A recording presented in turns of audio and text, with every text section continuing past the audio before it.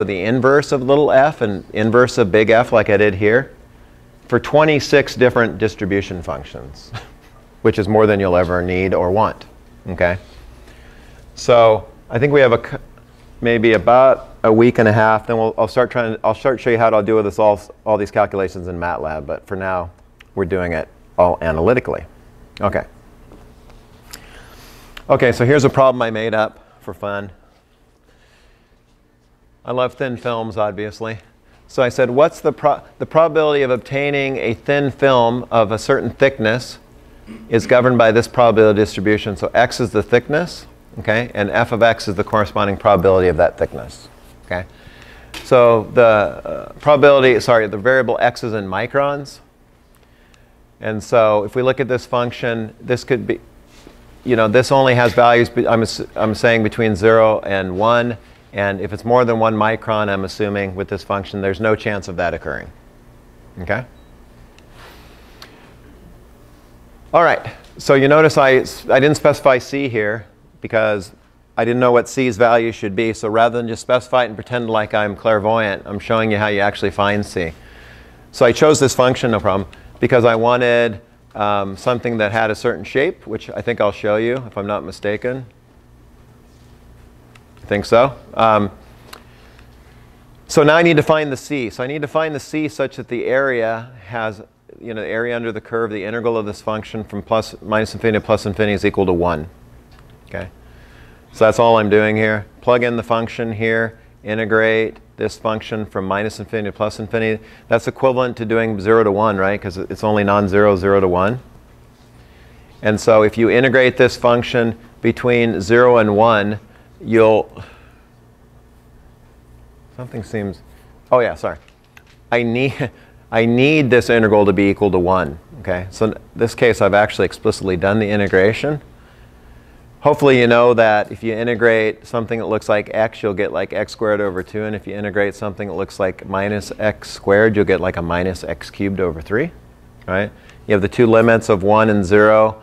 You substitute them in. When it's all said and done, everyone knows what to do now. I mean, this is like freshman calculus, right? Or even high school, maybe. Evaluate the two limits. You'll end up with this. You simplify what's in the middle here. Obviously, this has no contribution at 0, only at 1. Those are those two terms. That ends up being c over 6. And so you can compute that c should be 6. Right? So if you have c6, you integrate this, you're going to get an area of 1. All right, good. Okay, so now I'm interested in the cumulative probability function. So to do this, I need to integrate this function right here. So I want to know the cumulative distribution function. I have the probability function, so I'm going to integrate that from minus infinity to plus. That's a typo. Sorry. That should be at little x right there. Right? That if I do it from plus minus infinity, I know it's equal 1. I just did that. So to get the cumulative function, I need to have the upper limit be x. Now last semester, I would go in real time and change the slide, and then I had some student that said, that's the most annoying, disrespectful thing a professor's ever done. So I'm like, well, I'm never doing that again. So I'll correct these later. All right, I don't want to antagonize you by going down there and correcting them now. But that should be x right there. All right. So if we perform this integration between 0 and x, knowing the value c is equal to 6, which we just computed, you get this right here. So just to recapitulate, here is the probability function, and here is the cumulative distribution function. Okay? Again, if x is less than 0, this is going to be 0. And if x is greater than 1, it's going to be 1. Right? I didn't write that, but that's the implication. So, like you're not to evaluate this at 2, right? If you get 2, you'll get something other than 0, but that's not what I mean, so I'll be explicit here.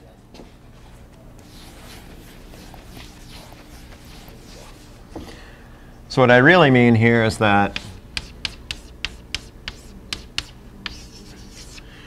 it's equal to 0 if x is well, let's say less than 0, it equals that thing I just computed there. I don't want to write it. You see it up there? That thing? All right, I'll write it.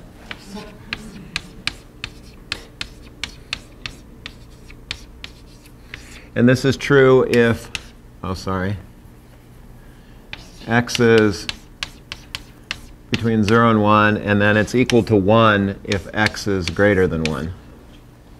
Right? That's what I mean. I mean, if you don't write that, then you could substitute in, like, what is the probability this thing is 2 or less, and you'll get something greater than 1. So this is what I mean. All right. And so you can ask the question again, what is the probability that my thin film will be 0.5 microns or less? Okay.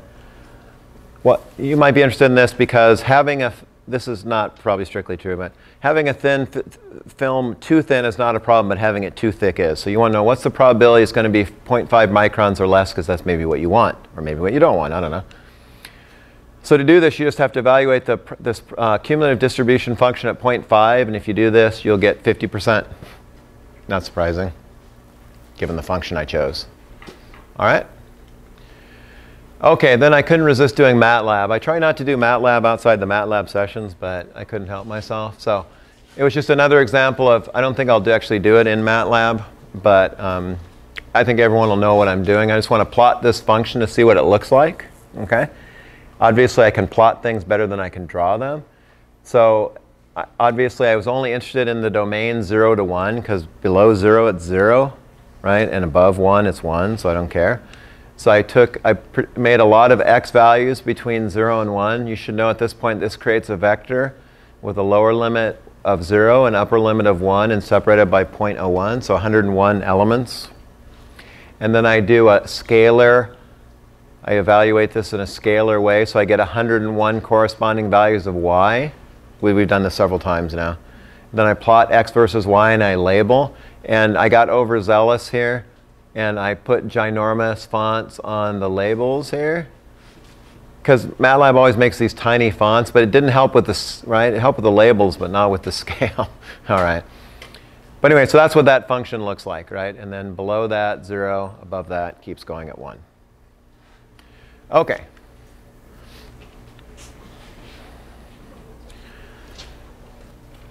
So when you guys, I know, have worked with data or things before, and everyone knows what the mean is, right? So we've already talked about this.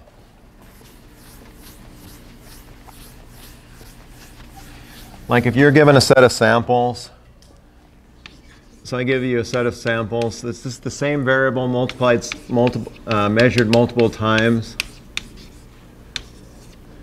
Then we talk about the mean as being,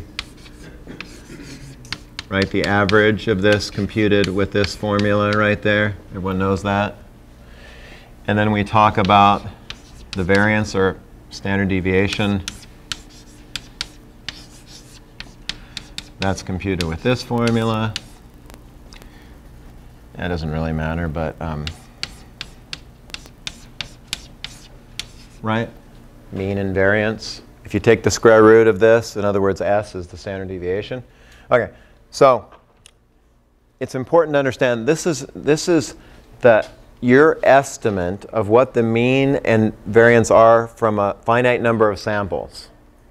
Okay, it's not the true mean and it's not the true variance, unless you get an infinite number of samples, right? If you get an infinite number of samples, you'll find the true mean and the true variance. So the reason I write this is because what I'm talking about on this slide is what the true mean and the true variance are. To know the true mean and true variance, you need to know the f function.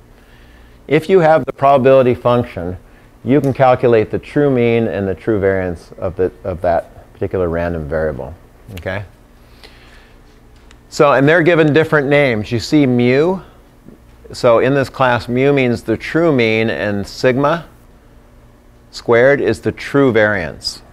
These are estimates from samples. We call this the sample mean and the sample variance. They're not the same thing. Okay? So if I have this function f in hand, and let's do this because we were just talking about it, and it's a continuous distribution function, then the way I calculate the mean is to take the function f, multiply it by x, and integrate that function from minus infinity to plus infinity. Okay? That's the true mean of the distribution. if I have the true mean, because I've done this calculation, then I can calculate the true variance. I do that by taking the x, subtracting off the mean, squaring that, and then multiplying that times f and integrating that. That'll be the true variance. Okay?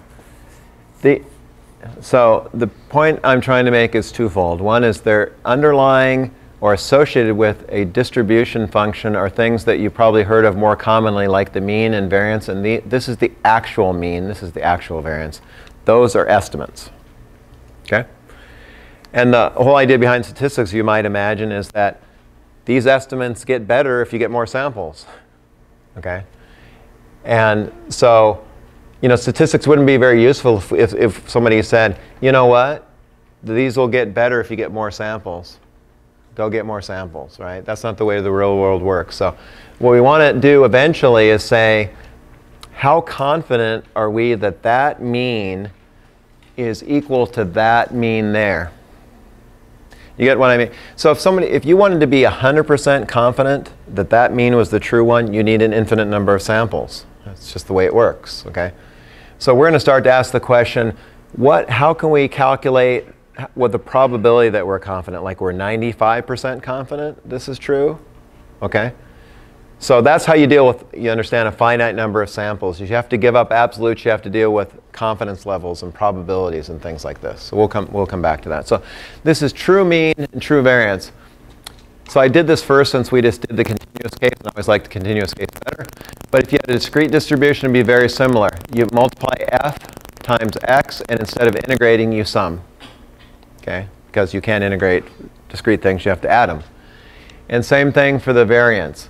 Take the value x, subtract off the mu, square it, multiply that times the probability function, and sum. Okay? All right.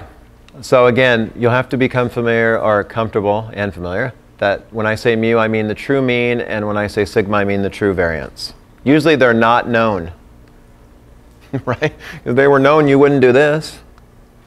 It'd be stupid. You just go, there's the true mean. Don't worry about this, okay?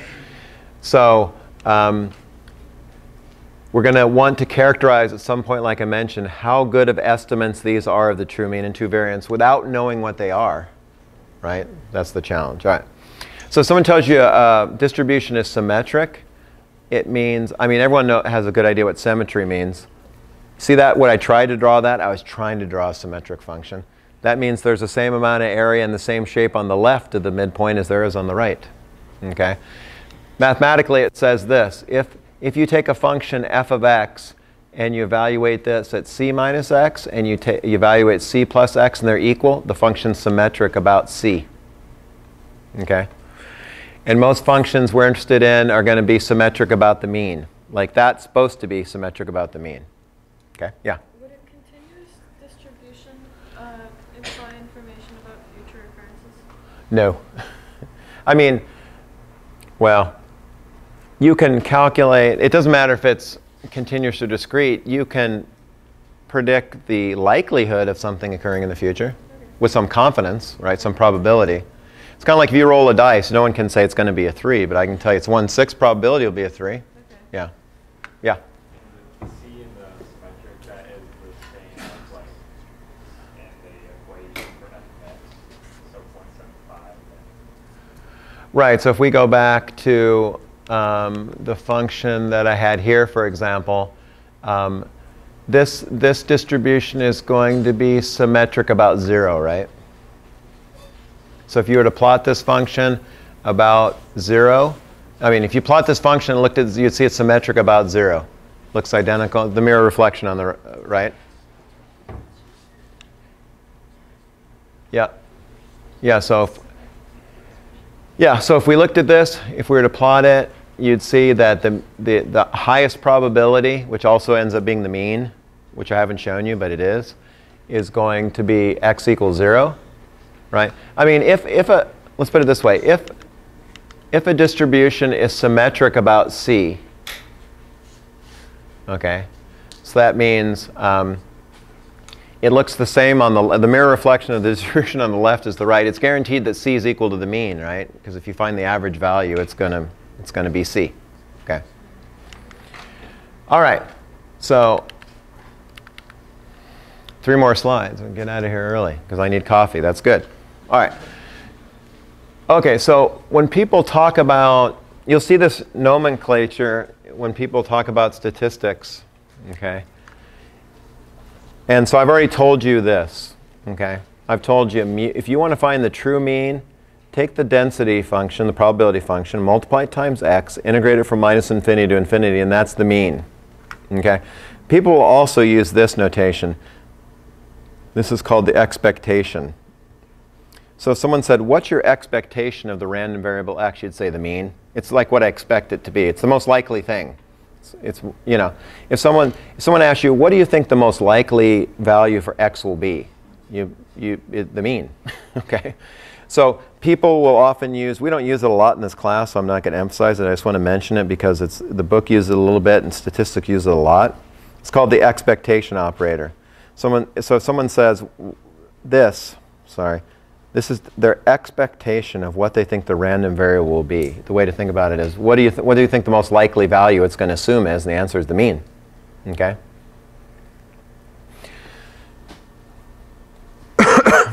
Same thing here.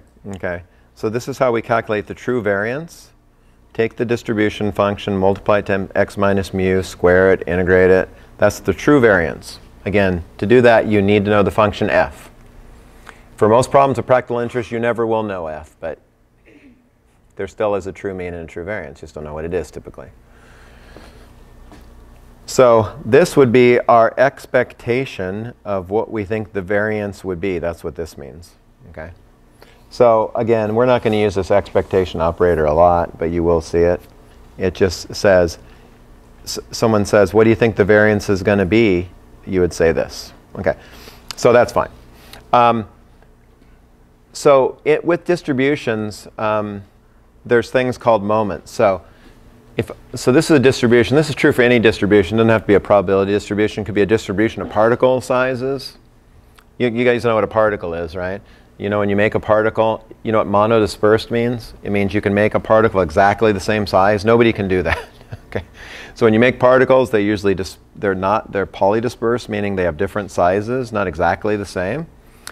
And when you can measure the size of particles with a particle size analyzer, and you'll get something called the particle size distribution. So there's all kinds of different distributions in biology and chemical engineering and materials and things like that. So I'm just mentioning this statement here about moments. This applies to any distribution, not just probability distribution, but since that's what we're talking about, we'll focus on that. So you can calculate, there's something called the kth moment of a distribution. So to calculate the kth moment, you take the function, the probability function, multiply it by x to the k.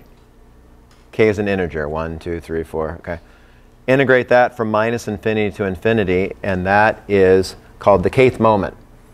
The mean, obviously, is the first moment of the distribution, right? If you look at that, that's our definition of mean. And then you look at that, you'll say they're identical if k is 1, okay?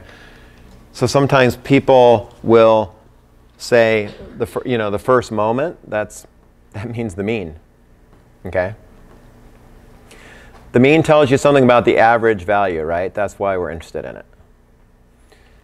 So equivalently, you could have something called the kth central moment. The reason I call it central moment is because you don't just multiply by this thing and then integrate, right? You subtract off the mean. That's what makes it central. That's why they call it central. So you take x, subtract off mu, raise it to the k power, multiply by f, integrate that thing. That's called the kth central moment. Clearly, the thing we're calculating here called the variance is the second, right? Because k is 2, the second central moment of the distribution. Okay? All right. So you might say, well, so what? I already knew this, and I didn't need to know this. So for some distributions that are more complex, you're interested in higher order moments of the distribution. So this will be really challenging for me. Because the thing is, I can't draw a symmetric distribution when I want to, but now I want to draw one that's not symmetric, and I predict it'll be exactly symmetric. Okay, but let's see what I can do. Okay, here's my attempt. So here's a function f of x, and here's the x. And then I'm going to try to draw a function that's uniquely not symmetric. Okay, I think I've accomplished it. I hope you would agree that that's not a symmetric looking function, right? Okay. So sometimes you'd like a measure of how asymmetric this thing is, okay? And this is outside the domain I'm talking about, but it's fun anyway. We've got to have some fun. This is my idea of fun, okay? So that measure of how asymmetric this thing something called the skewness of the distribution. And that's calculated with the third moment of the distribution. I'll say no more than that. So so in statistics with probability functions, you'll see this terminology of expectations and moments. And I just wanted to take one slide so that you would know what it meant, okay?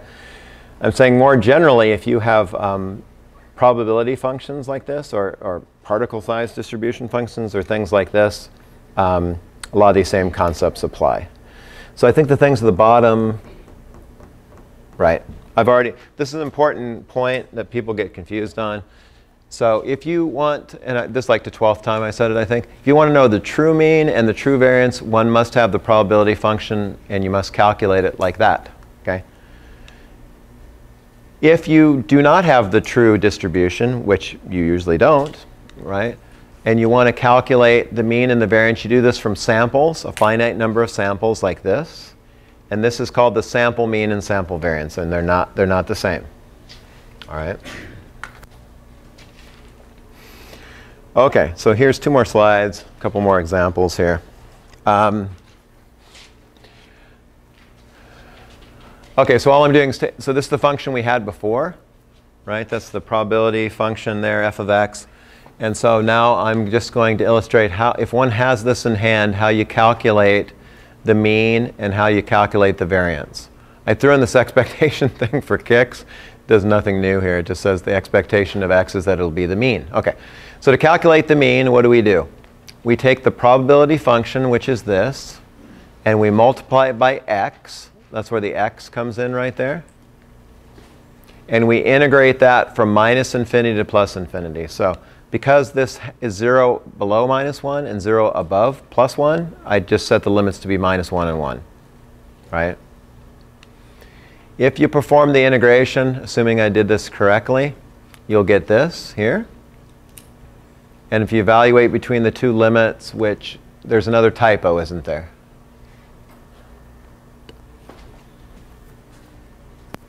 No, it's good. I was just so far away I couldn't see. All right, so you evaluate between the 2 limits of plus 1 and minus 1 in this function. So first of all, everyone knows how to integrate that, right? And you evaluate the limit, you'll find that's 0. Okay? So the mean of this distribution is 0, the true mean. Okay? Soon I'll tell you what it means to take samples from a distribution, and that generally won't be, well, I'll show you in a minute actually. That won't necessarily be 0. In fact, it won't usually be 0. If I want to calculate the variance, then I take the function right there. I multiply it by x minus the mean, which I just computed to be 0. I square that thing. And then I integrate that between minus infinity to plus infinity, again, minus 1 to 1. Good enough for here. All right? If you do that, you'll end up with this over here, unless I made a mistake, which I don't think I did. And if you evaluate the limits, you'll see this has a variance of 0.2. Okay. So I'm assuming everyone knows exactly what the mean is. It's the average, right? So the variance, you should have some idea that the variance has something to do with the variability, let's say, about the mean, right? If this number is high, the probability of getting something far away from the mean is high. If it's small, the probability is low that you'll get something far away from the mean. So if I dare draw, you know what they say is that if you draw and everything goes down, it means you're depressed. God help me. I mean, look at this. I feel good, but obviously something inside is not good. All right. So if we have a probability function, let's say I'm trying to draw a group of functions that all have the same mean, and that's meant to be one with a high variance, and this will be one with a low variance, right? But the area has to be 1, so this one has to have a higher peak, right? For this will have an area of 1. So variance is some measure of the variability of of the random variable x. If it's high, variability is high. Okay, so one last slide here, which I did for kicks. I did this here, okay? So I said I am taking n samples from a distribution. So I'll explain how I did this, but the main thing is the result. I used MATLAB, okay? And I used a normal distribution. So there's a function in MATLAB that computes everything you ever want to know about a normal Gaussian distribution, which we're going to focus on next time. It's got a function called random. It just randomly samples from the distribution. So it's not easy to write such a random function that does this. But so for example, if I were going to randomly sample from this one, I would randomly take points from here. But you know, it's more likely I'm going to get a sample from here than here because it's more probable. So you have to randomly sample according to the probability of events occurring or values occurring. So I use this function in MATLAB, okay? But you can just think of it as data if you want. But because I did it in MATLAB, I know the true mean is 1 and true variance is a 4 because I specified it to be so, okay? And then I took a group of samples, and from those samples I calculated the mean and variance using those two equations. So you get the idea? I simulated an experiment. I simulated an experiment where I was sampling from a distribution where I knew the mean and variance, which would be very unusual, but it's to prove a point, okay? And then for a different number of sample sizes, I calculated what the mean is, and I calculated what the variance was. Okay, and I know the true mean and true variance. So what is this telling you? Well, if you want the true mean and true variance, according to this example, you need a lot of samples, right? So you can see when I only had 5 samples. Also, by the way, if you have 5 samples, this is just luck. Sometimes you'll get a good 5 samples, to be honest with you, and the mean will be almost exactly 1. It just, because when you do, like if you do only 5, randomness really is a big factor. If you do 10,000, randomness is just washed away by a huge number of samples. So in other words, if I did this 100 times, I took 5 samples 100 times and calculated the mean and variance, it would be all over the place. But if I did it with 10,000 samples, 1,000 times, they'd almost all look exactly the same, okay? So what this example is meant to show you is that if you increase the sample size, the sample mean starts to look a lot like the true mean, which is what you expect, right? So the true mean of this set of data I know, because I built the data set, is 1, and the true variance is 4, okay? And then one thing you'll also learn, it's not that clear from this data set, but hopefully you can appreciate that if you want to calculate the average, like someone said, I want to calculate the average, hopefully you wouldn't say you need 2 samples, right? You know, it's kind of like I want to draw a straight line. You need 2 points, man. You know, how about 10 or 20 points would be better. So, but you can calculate usually a reasonable value, although this example unfortunately doesn't illustrate it that well. You can calculate the average with a fairly small number of samples and usually get a pretty good idea of the average. But if you want to calculate variability, you usually need a lot more samples. You'll learn that, okay? So if someone just asks you, I want to know the average behavior of this, you might be able to do 8 experiments. But if someone says, I really want to know how variable this process is, then you're going to need a lot more experiments, sometimes like an order of magnitude more. Okay? All right, so that's it. Thank you.